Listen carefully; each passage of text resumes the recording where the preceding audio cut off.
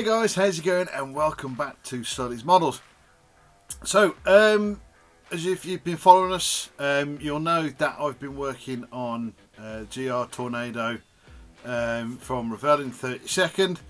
That's been put on the back burner for a little bit, mainly because this kit in particular actually takes more priority than the Tornado. So this is going to be the Spitfire MkIXc. It's the light version from Eduards in their profile pack range. This technically should have been the kit I was doing next, but because there was a part missing, I've had to wait for that part to turn up so I can actually make a start on the kit. So this kit is actually for a customer. So there's a reason why this took more presence over the Tornado. I might try and do a little bit while I'm working on this. I do generally struggle to work with two kits at the same time, so it's usually one kit done, next kit. So, yeah. So where are we going? I don't know. I've lost the plot. So what we're going to do now is we'll see what's in the kit, and then we'll make a start. Okay, so we'll have a quick look through the instructions. Eduard's instructions are very nice, nicely done, laid out, and very clear. So your first page is telling you, sort of what sprue parts you've got. Highlighted in blue are all the ones that you won't be using. Clear parts. The kit also comes with a canopy mask and some brass, photo etch parts. These are the parts that I've been waiting for, so it's what's held me up starting it, mainly because of the armour plating in the back of the seat, so I needed to do them before I could actually really even get started. So as you can see, they're very nicely laid out and clear. When you come to parts that they are optional really, because it gives you an option, apart from the fact that you actually need the armour plates in the back of the seat anyway. So if you've used brass parts before, you'll know that, or photo etch parts, that they're replacing plastic parts we were already in the kit. In the case of this one, they're not present at all, so you kind of need some of these parts anyway, so it's a bit of a weird one. But it will tell you where, if you need them.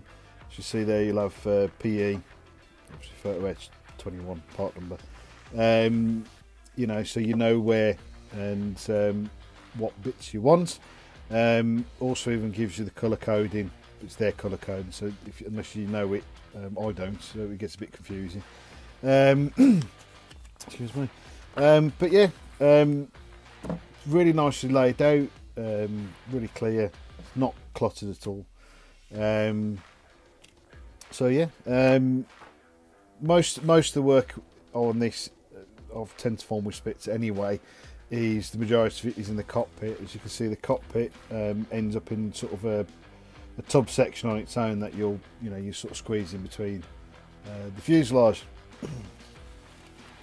But yeah, really nice, bold, not very much struggle to follow.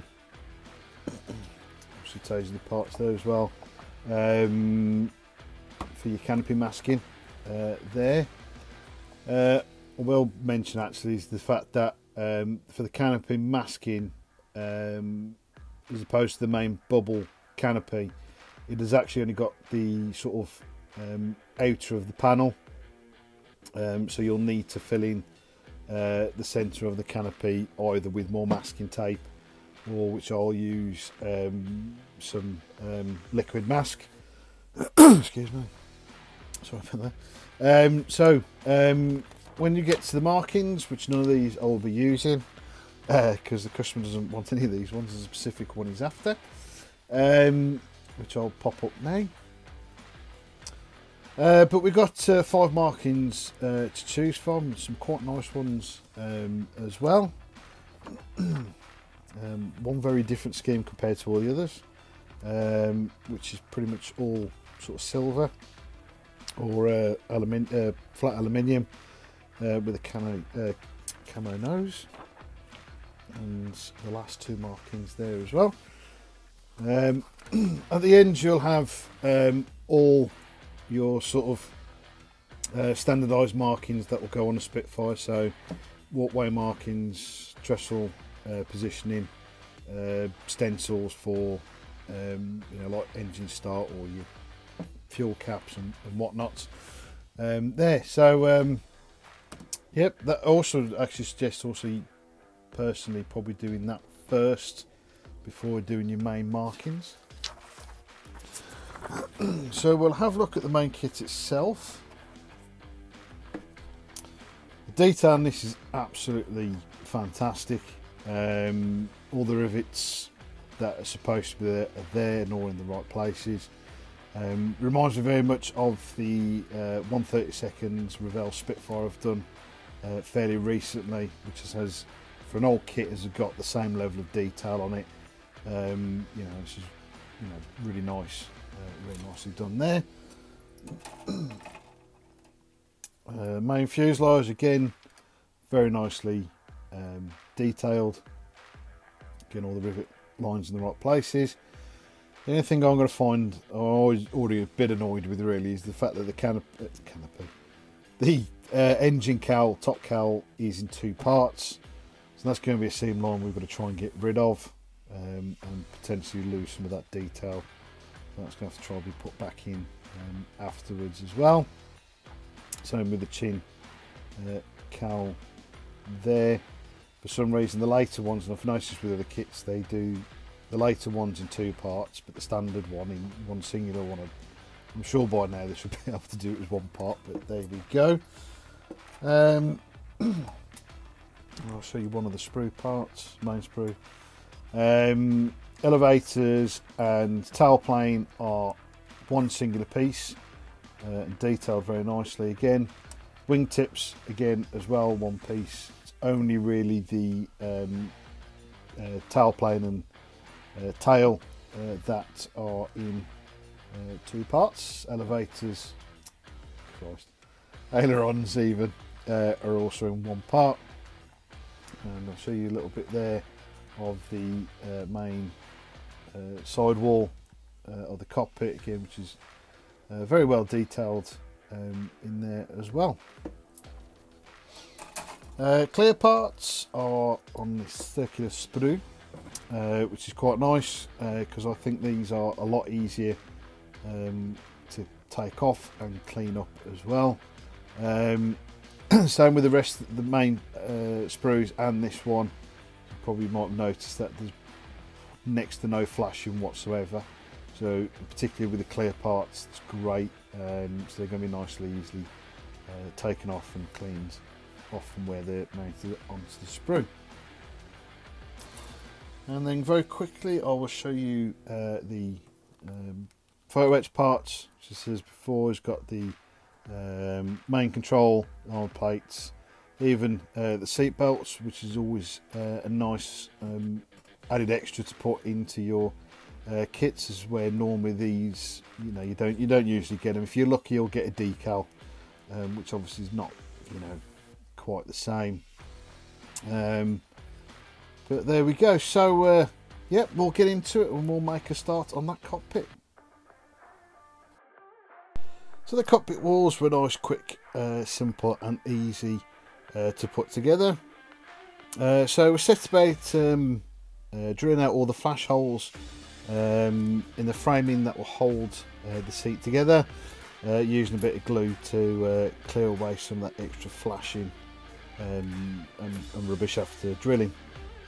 Then we move along to sort of starting to put the seat together. So we've got the back frame going in. Then there's the armor plating that sits just at the back of the pilot's head, which is super glued in with some of those nice photo etch parts.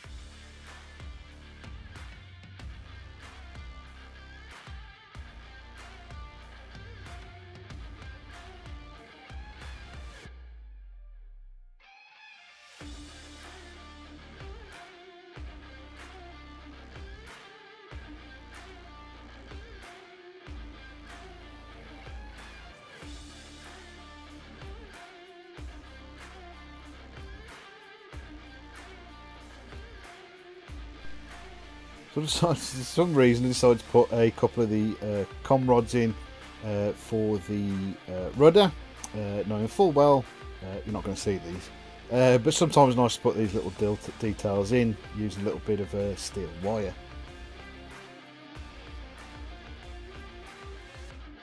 Going back to the inner walls, I decided to put a few more extra details in there. So we've put in, quite a lot of wiring in there just to add a little bit more detail to it.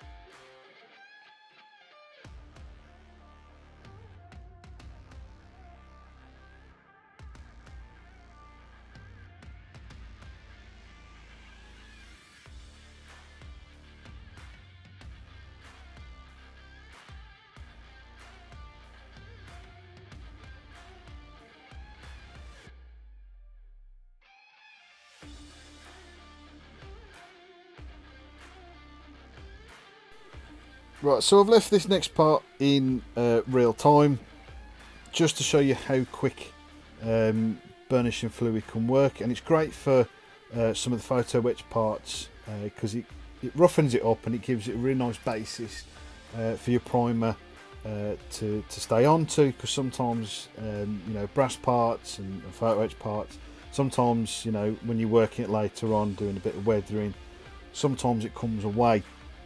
There are other products for photo etch parts, but I had this small amount of burnishing fluid left over for some tank tracks, and I thought it'd be a good idea to to rough this up for our base primer. But as you can see there, and how quickly this stuff reacts. Afterwards, I'll dampen it off a little bit and sort of give it a quick wash with a bit of tap water, and that takes any of the residue, any excess residue off from the burnishing fluid, and also stops it from continually eating away at the material. So there you go. Looks a bit rough, but it's going to give us a great basis for our primer.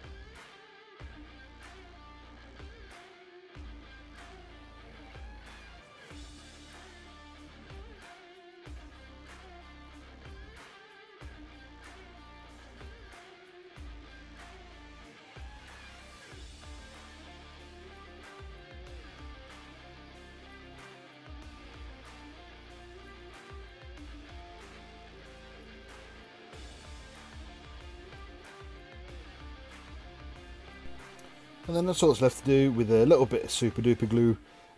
Just stick it to that back bit of armour plating. And then that's all that's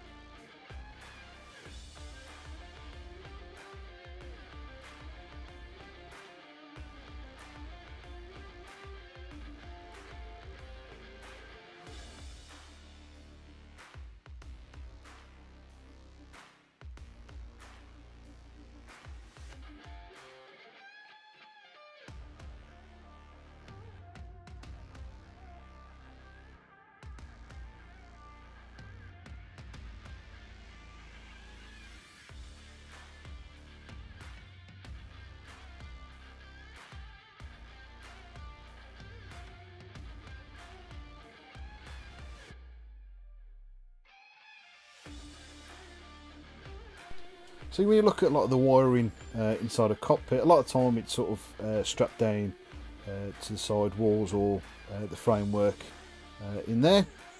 And I find sort of the easiest way, even though it's probably one of the most fiddliest ways of doing it, is quite usually just using a little bit of masking tape and just plonk it down after a long, as you'll see here, bit of fiddling to try and get it into place.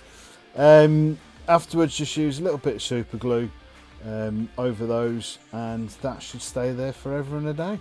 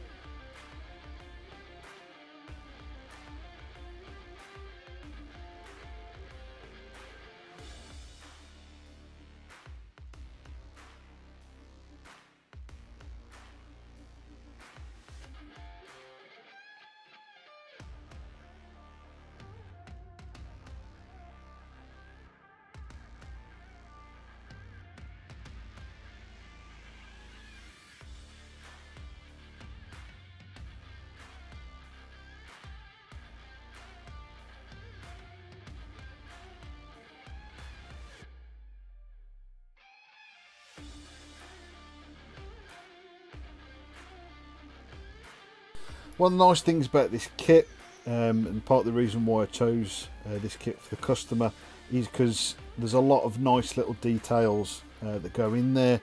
As you can see there, the little safety release handle at the back of the control column.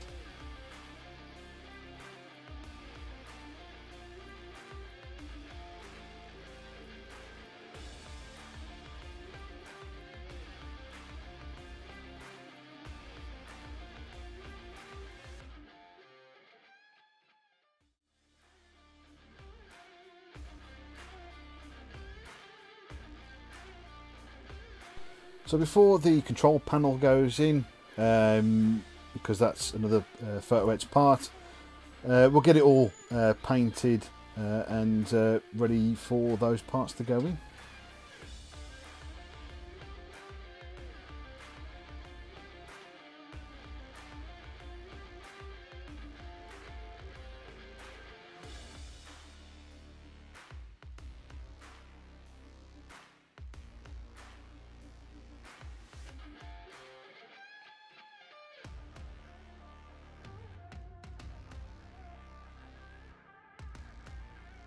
Also a quick bit of weathering, as you can see, using a silver pencil gives you a lot easier flexibility rather than using paint to put in those scratching, particularly in that bottom part of the seat.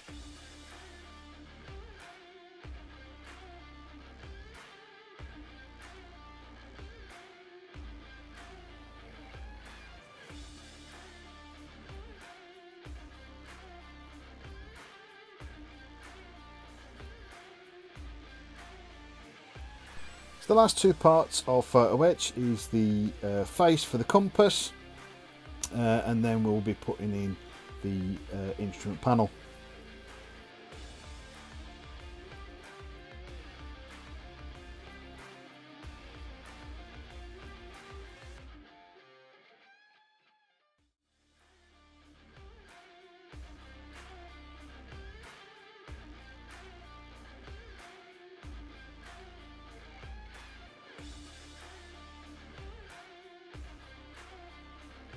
So this is the last part of the weathering for the cockpit, using some accent liner from Tamiya. It's great, stuff's great. It fills into those crevices and what other details that you've got going on in there. And then with just a little bit of white spirits, wipe away the excess, and also when you're sort of rubbing that around, also gives you a little bit more of a dirty look, so comes out quite nicely.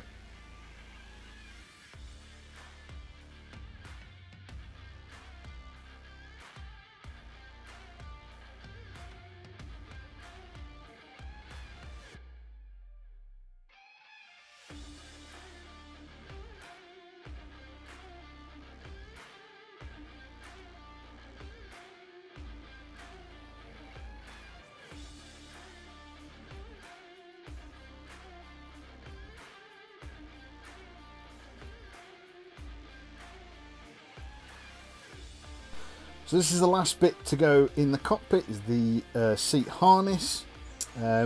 Always a good thing to do with photo etch parts when cutting them out, obviously using a very nice sharp blade, but also a very hard flat surface to cut these out on.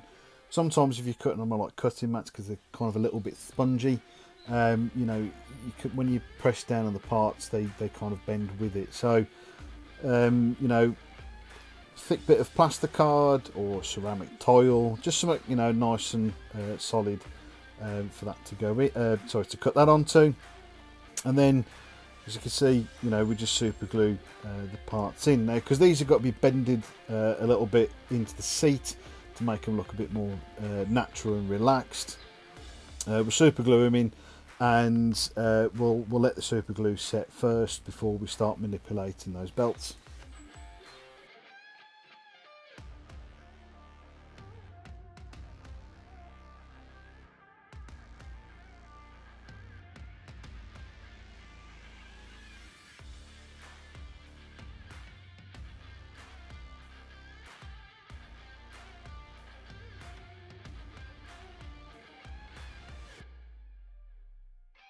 So while I'm waiting for those parts to dry out, I move on to the main seat harness and glue those two parts together as well.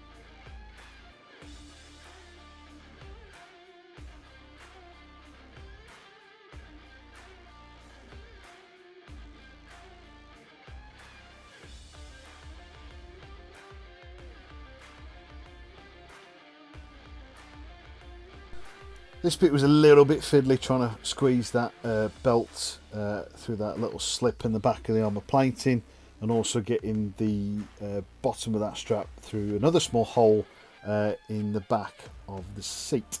But again, you know, nice little detail to go in, having these. I prefer these metal belts rather than the fabric ones, because I feel you can manipulate them a lot more, and if, like in the case of this, they sort of jut out a little bit, so just dab a little bit of super glue behind there, and that will, you know, obviously glue them in place.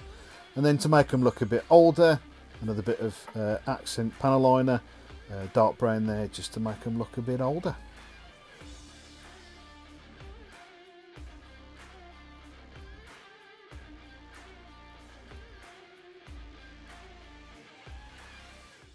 So there we go, guys, that's the cockpit all done and dusted.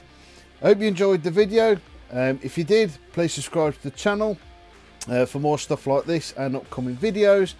But as always, you can also follow us on Facebook and Instagram. So again, guys, thanks for watching, and I'll catch you in the next one.